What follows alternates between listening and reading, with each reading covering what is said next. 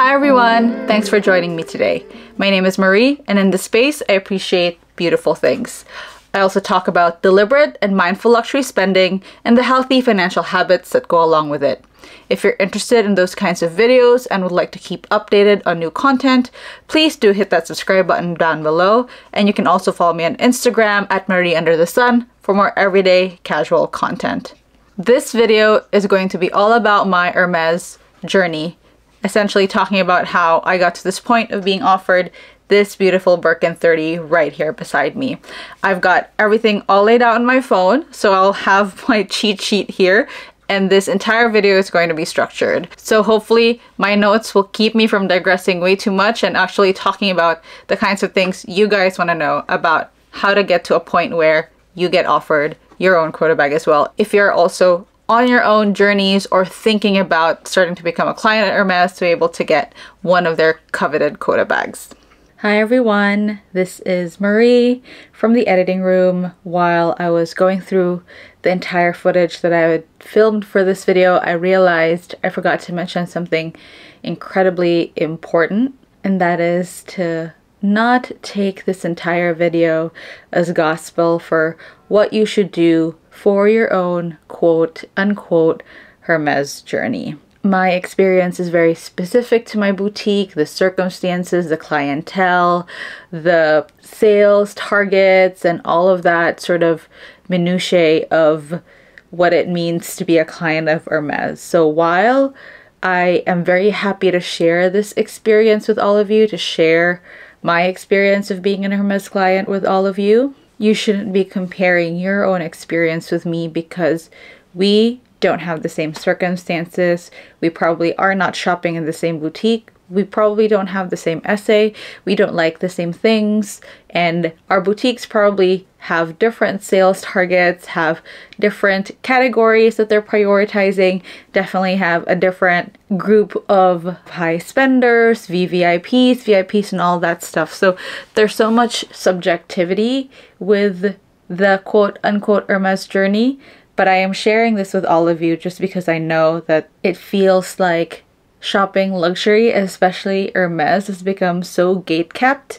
And I just wanted to share my experience with you all, and maybe hopefully that you learn a few things to incorporate into your own buying, shopping approach at Hermes. So please, please, please don't compare yourself with me. Don't compare your own quote unquote Hermes journey with me. And most especially, don't think that by copying exactly what I did that you will also get to this point of getting a quota bag, because I can probably guarantee you that it's all incredibly dependent on the circumstances of your own journey, your boutique, your essay, the sales manager at your boutique, and all of that. So I hope you do guys enjoy this video, but also just take it as entertainment. Don't take this as the only way that you can get a quota bag.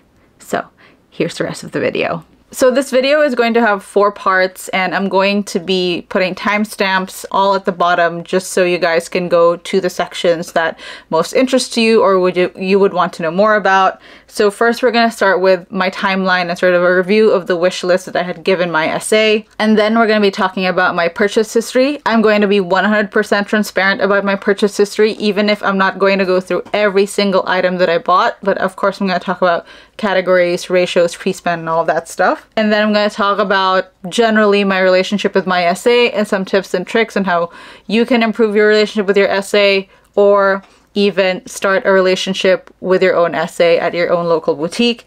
And then I'm just going to talk at the end a little bit about personal finances. I do mention this in a few of my videos about waiting until I'm financially ready. So I'm going to talk a little bit about that, how I got to that point, or what privileges or help I had in order to be able to get this when it was offered to me. Okay, so now let's start, and let's start with my timeline. So November 22 was when I first visited the boutique, and I visited the boutique with my husband. I do have a video talking about this a little bit from, I don't know, a year or so ago, and I'm just gonna link that above just in case you guys are interested in watching. That was also the time that we met our current essay, and we actually had a really good time with her. We thought that she was incredibly professional. So when I decided to become a full-fledged client of Hermes, I decided to stay on with her. February 2023 is when I put the mini Evelyn on my wish list. And this was because I had been going to the boutique once a month at that point. So by the time February rolled around, that was, I think I would say, my 4th time visiting the boutique in a span of 4 months. A month later, in March 2023, when I visited again, I received my Evelyn's. So there was really not a lot of wait time for that bag, which I'm grateful for because I have really, really enjoyed my Evelyn since getting it in March. So it's been almost a year since I've had my Evelyn, and I do really enjoy that bag very, very much. Summer of 2023, I had no boutique visits. I was very busy. I was traveling a lot. So I had an involuntary no buy season, no luxury season, but all is well and good because September 2023, I returned to the boutique, and that's when I actually bought my first ever Hermes ready-to-wear piece. And I'm going to link that video up above so you guys can take a look if you haven't yet. And that was when my essay brought up my wish list for a quota bag specifically. So asked if I wanted to put a Birkin or a Kelly on my wish list. So after that conversation of September 2023, I went to the boutique once a month again. So October and November, I went to the boutique. And then December 2023, at the end of the year is when my quota bag was officially offered to me. Now, just as a recap, the wish list combo that I discussed with my essay was very, very straightforward. I had no hardware preference. That's something I really did not care for. I preferred to have Togo leather because of how hardy it is. And then for the color, I said neutrals and no uber bright colors just because of how I want to use the bag. So any bright colors just wouldn't fit in my wardrobe and would be very, very hard for me to style just based on the clothes that I have. And for the size, because I really wanted a work and travel bag, I said either a Birkin 35 or a Kelly 32 with a preference for the Birkin 35. And that's when my essay also mentioned that they see a lot more Birkin 35s coming into the boutique. So that was the more likely offer that I was going to get. So overall, that is the timeline for my quota bag offer. I was a client for about a year, but did not request for a quota bag or put a quota bag in my wish list until I was, I don't know what it was, what, 8, 9, 10 months of being a client. And then I received my quota bag 3 months after I had requested or put my preferences on my wish list. So now let's go into my purchase history, which is sort of the juicy part of this, the meaty part of this video, right? So when we're talking about like starting my journey, I wasn't really thinking about being an Hermes client when we had that first experience. In that video that I had linked earlier, I mentioned that what we really wanted was to purchase Christmas gifts for our parents. And because of the lovely experience and because, you know, that was probably my first time going into the store and just seeing how I really, really like their things, from their silks to their homewares, their shoes, and some of their ready-to-wear. I really was impressed, not just by the service, but by the offerings of, you know, the items that they had. So I really did not think about their bags at all. It was only when I went back home and sort of reflect on that experience when I started researching about the brand, researching about the company, and then finding out about Birkins and Kellys and all of that stuff. So when I started purchasing from Hermes, I had no wish list for a quota bag. It was really my essay who brought up the idea of putting either a Birkin or a Kelly on my wish list. So during my journey, what I really did was I really got to know Hermes's offerings through research, looking at the website, and also reading a lot about their supply chains, their materials, their suppliers, and all of that stuff. So those are the kinds of things that interest me about a company. So I started really, really slow. And if you guys look at my previous videos, I started really with smaller items because I really wanted to get a feel for my essay's approach to her job, to her clients, and sort of get to know the culture of the boutique as well. So during that time, I did a lot of like reflecting on, you know, the items that I enjoyed, and what items, if there were any items that I would want to have as just collections rather than you know, buying them for their utility or their function. So I did a lot of that actually, and really scoured the website a lot, and again, learning more about the company and their business practices, their supply chains, and all of that stuff. That entire process made me a lot more interested in Hermes, a lot more interested in their products, and just made me a full-fledged client actually. I want to make it clear as well that my journey was made possible and a lot easier because I have a lot of privilege. I am privileged enough to have a very, very supportive partner who understands why I like the things that I like and supports that. I'm also privileged to have very, very supportive parents who are very similar as well. They understand why I like the things that I like, respect that I like the things that I like, and help me sort of achieve my goals, even if they're very superficial in a way, right? Like, this is very consumeristic. But I am very, very privileged that they had made this sort of process a lot easier and a lot faster, I would say, because of some instances where they were shopping with me, paying for my things, and all of that stuff. So let's talk about spend ratio. When my SA brought up putting a quota bag on my wish list, my SA against the Birkin 35 was at 1.1:1. Between putting my wish down and the actual offer, my spend ratio was 0.6:1, and my total ratio at offer from beginning when I started shopping at Hermes is 1.8:1. And I'm just gonna put the categories that I spent in at the side, and these are ranked according to the highest spend category. So you can see that the number one is women's ready to wear. Even if I only bought 2 items, those were 2 pretty pricey items, so that was at the top of my list. Followed by shoes. I have a good amount of Hermes shoes now. I have 1 Hermes watch, that's number 3. And then I do have accessories like hats, gloves, and shawls. I have a number of belts. I bought some fashion jewelry for gifts, and then I have one myself as well. I have a lot of silks. I love their twillies a lot. As you can see, I already replaced my twillies here with twillies that I already own because I just wanted more color for the occasion that I'm going to be bringing this bag next. A lot of cosmetics, lots of lipsticks, their eyeshadow, so I tried a lot of their new cosmetics. Small leather goods, and then last is men's silks for ties and all of that stuff. And just as a note about these categories, all of this is organic spend. These are all things that I really liked from the brand.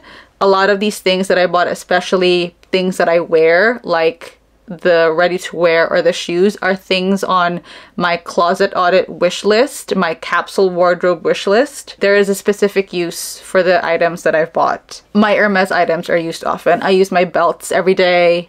I have 2 pairs, so I use them every day. I wear my Hermes Volvere boots a lot now that it's winter. My puffer jacket is worn every day. It's probably one of my best Hermes buys, my best outerwear investments in general as well. So now let's talk about approaching your business relationship with your SA. And let's start with talking about how to choose an SA, right? I mentioned this earlier, but we stayed with our first SA when we first met her at our first ever visit to the boutique because we really liked her. She was very patient with us. We had a lot of questions. She was very helpful, and we felt that she was very, very professional. No pressure at all to buy anything.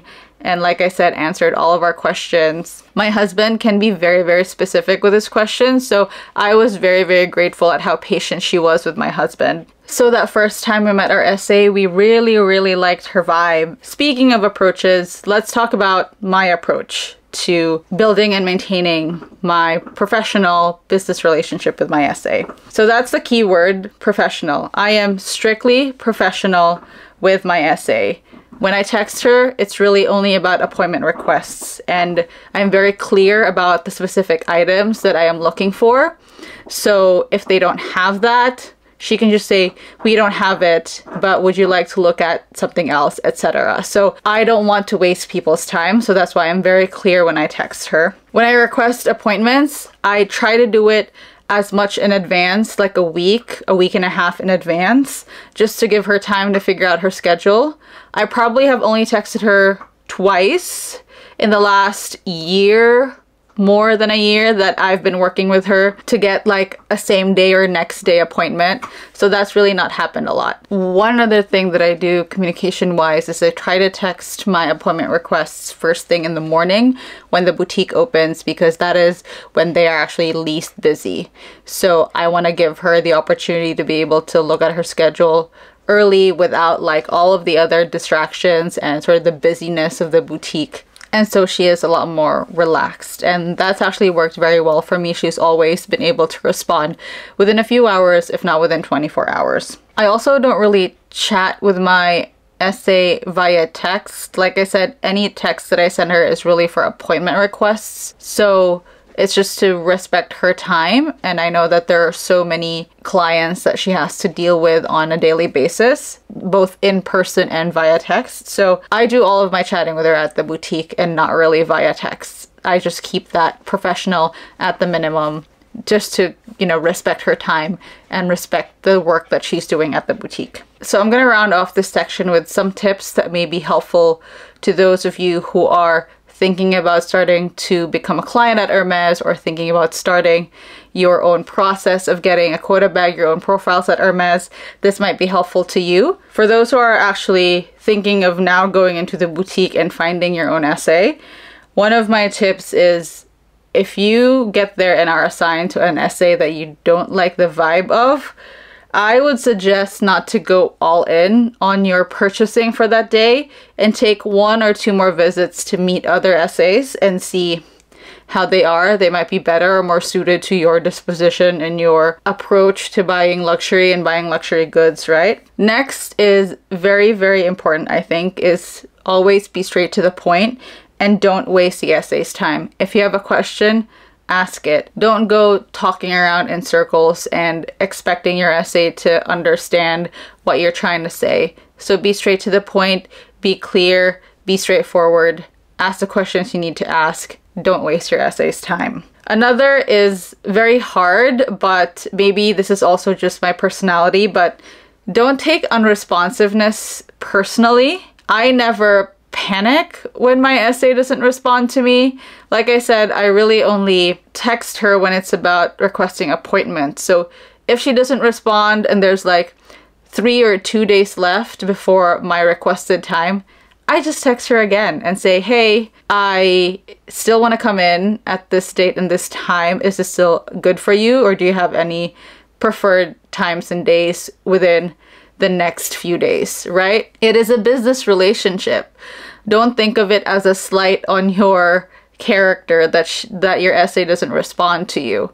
So like people don't respond to emails, you know, just email them back and say, hey, putting this at the top of your inbox, etc., etc. So don't take unresponsiveness personally. This might not be possible for everyone, but just as a note and as a gesture of goodwill and your quote-unquote loyalty to the brand, or your seriousness to getting to the point where you get offered a quota bag, always come out with something after every appointment, even if it's very small, like a Twilly or cosmetics or perfume or any of that stuff. It's just to make sure that your SA's time is not wasted.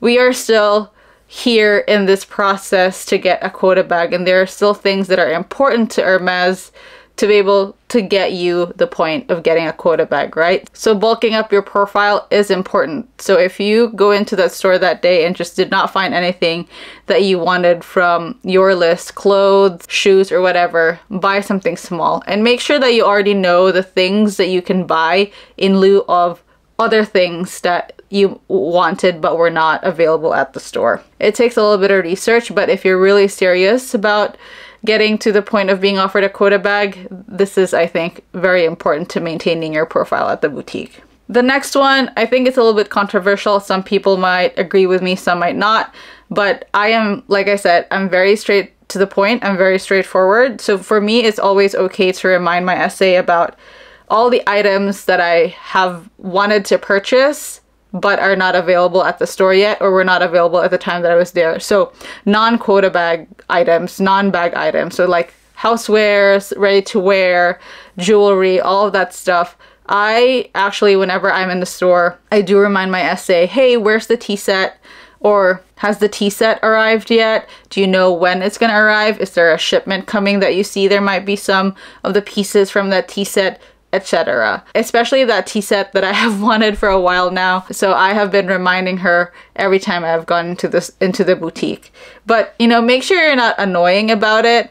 Now my SA knows that when I come into the boutique, I will ask her about the status of these items that I've wanted to purchase, and she now offers up that information freely. She'd go, sorry, we don't have the tea set yet. I'm still waiting for the next shipment to see if we have it in that next shipment, etc. So it's supposed to be a two-way street. So if you're able to establish that rapport, your SA will also be able to sort of piggyback on your approach to these things, your disposition, your behavior. But make sure always be kind, be respectful, don't be super annoying, because that's also something that I think SAs in general just don't like, is when you're an annoying customer who just bombards them with requests and texts and questions. And these last two, I just wanted to add this because while I was in this process of getting my quota bag, of course you kind of like consume a lot of the stuff that's being said online. For me, I just do it for entertainment purposes. I don't really take any of those to heart. I just follow to the beat of my own drum and not really anyone else's. But it's still very fun for me to read all of these, you know, stories and all of these advice on the internet about buying at Hermes. But this one tip is just to remind us that there are more important things than these bags and these luxury goods. Please don't forget to go out and touch grass. There are more important things in life than this. Honestly, like, I wasn't even thinking about this quota bag even after I added this on my wish list. I was like, if it comes, it comes. If it doesn't, whatever, right? It doesn't really change the trajectory of my life. So remember to go out and touch grass, all right? There are more important things in life. And lastly, if you are really, really serious about this, and this is really incredibly important to you, do increase your income. Find ways to increase your income, because Hermes is very expensive.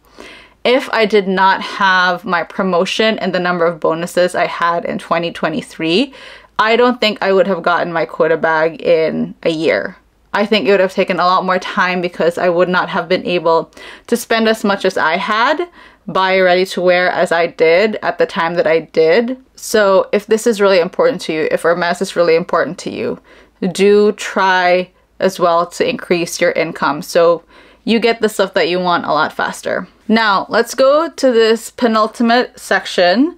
I do have a surprise section at the end.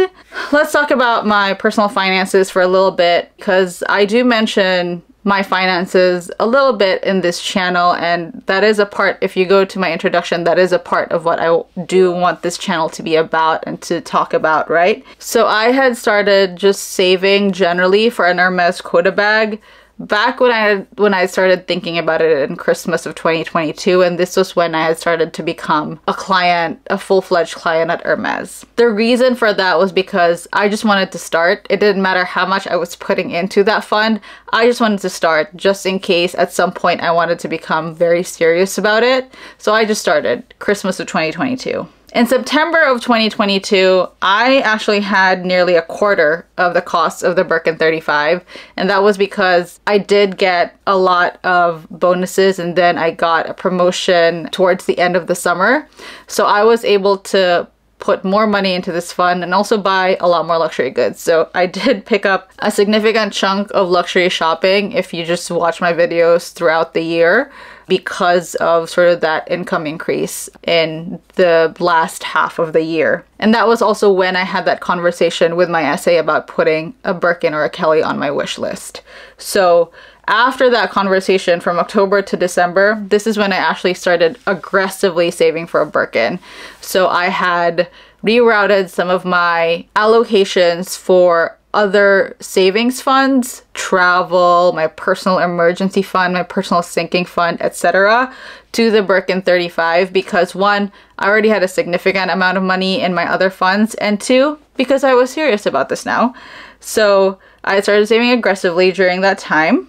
And then I mentioned in my Paris shopping video, I think it was a part 3 of my Paris luxury shopping haul, that I had used my travel fund to be able to fund my shopping in Paris, as well as, of course, my actual time and stay in Paris. So you can watch that video to hear a little bit more about exactly what my expenses were like. But just as a gist of it, use points for hotel, $0 spent, round trip tickets paid for by work because I was in Europe for work, $0 spent, and my expenses in Paris were minimal, other than, of course, the very, very big shopping galore that I did there. So by December, actually, I had 2/3 of the cost of the Birkin 35.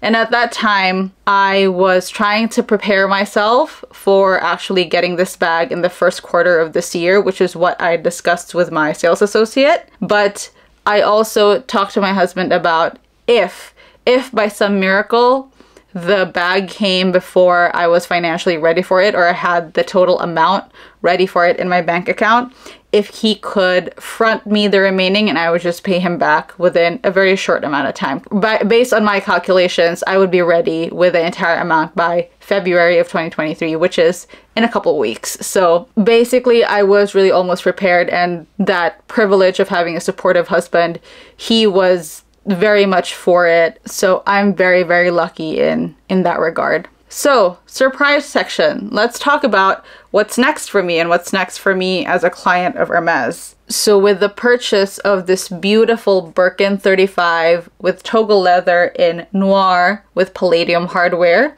my bag collection is actually complete. And let me know in the chat if you guys want a video of my entire bag collection. You can see in this video my beautiful Celine Triomphe wallet on chain peeking out. So if I do buy a new bag, it will be to replace an old one. But I actually really love my entire collection right now, and I'm not seeing myself as buying a new bag anytime soon at all, not even this year. So my collection is definitely complete, and if you want to see my collection, please comment down below. I do still have some items left on my closet audit wish list, although I am very, very deliberate about those items. I still see a couple of options that I could get from Hermes, but I'm also looking far and wide because clothes specifically are very, very unique to each individual, and there are just some brands that are not like a good fit for me, or just don't really do well on my body type, the shape of my body. So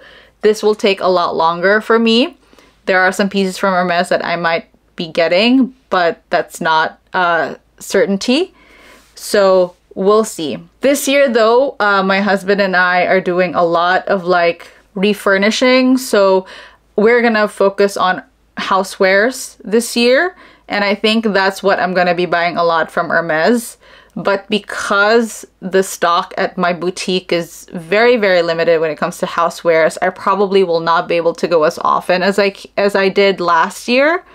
But I will still be shopping at Hermes. I will still be a client at Hermes, but just not as much as I did last year. Although I will try every month to be able to go and visit just to keep my profile updated. But that's like a conversation for another day. I am doing a lot of travel in this first quarter, and I'm not even sure if I'll be able to visit the boutique anytime soon in the next 4 to 6 weeks. So that's it for this video. I hope you guys found it helpful and found new information from it. Please don't forget to like this video and subscribe. Follow me on Instagram as well at MarieUnderTheSun, and I'll see you in the next one. Bye.